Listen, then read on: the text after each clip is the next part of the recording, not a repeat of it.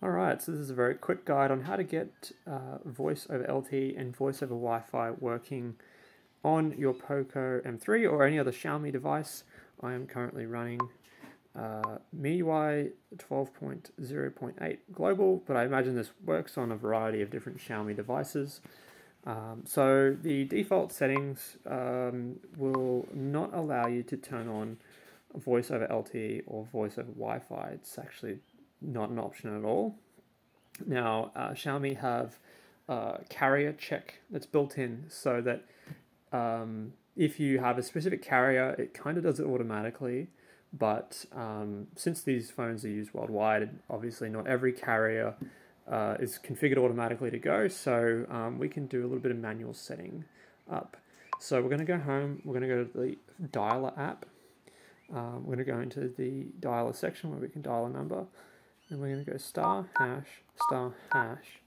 and we're going to start with voice over LTE. We need to enable voice over LTE first, so we just type out voice over LTE with like the letters, so it's 8, 6, 5, 8, 3, then we go ###. We'll see this voice over LTE carrier check was disabled. That's what we want. Now we're going to do the same thing but for voice over Wi-Fi. *##, VoWiFi. It was 869434 #*#*. Voice over Wi-Fi carrier check was disabled. Okay, great. So now we go back into settings, SIM cards and mobile networks.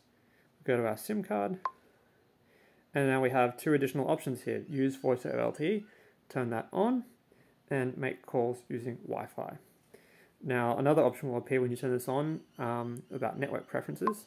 I usually say I prefer Wi-Fi. I don't have a ton of signal, and find that if my calls go over Wi-Fi, that generally results in better call quality, but that obviously determines in your particular setup. It's also worth noting that not every carrier will let you use voice over Wi-Fi. You'll need to do some checking ahead of time to see if that's an option. A lot of carriers don't even allow you to use voice over LTE yet. So don't be surprised if it doesn't work on every carrier. This should work on any, I guess, popular carrier that provides support for pretty much any device, meaning that they're not locking it down to specific devices. Hopefully this helped, and until next time.